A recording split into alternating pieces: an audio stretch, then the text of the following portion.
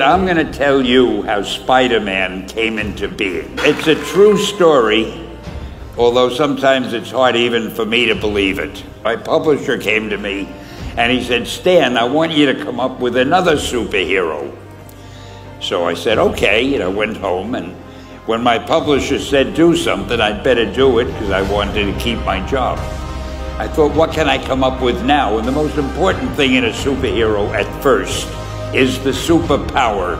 Once you get that, everything else comes along. So I thought, what power will I give a new guy? And I saw a fly crawling on the wall. And I said, hey, if I could get a superhero that could stick to walls and crawl on them, man, that would be cool. So I thought that was good. Now I needed a name. So I said, well, let's see, Fly Man, Mosquito Man. I got down to Spider-Man.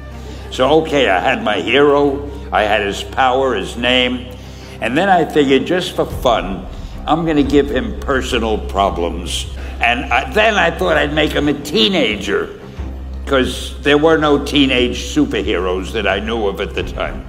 So armed with all that wonderful material, those great ideas, I ran into my publisher's office and I told him. This was my reaction, the reaction he gave me. Stan, that is the worst idea I have ever heard. First of all, people hate spiders, so you can't call a hero Spider-Man. You want him to be a teenager? Teenagers can only be sidekicks.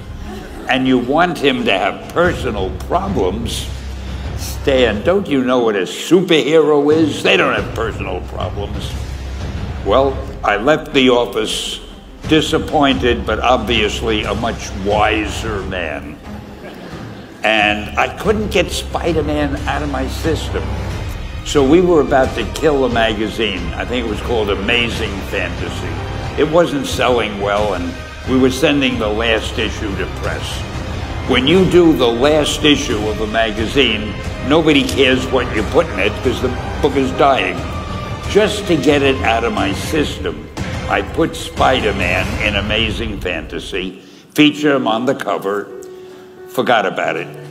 A month later, all the sales figures came in. My publisher came racing into my office. Stan, you remember that character we both loved so much, Spider-Man?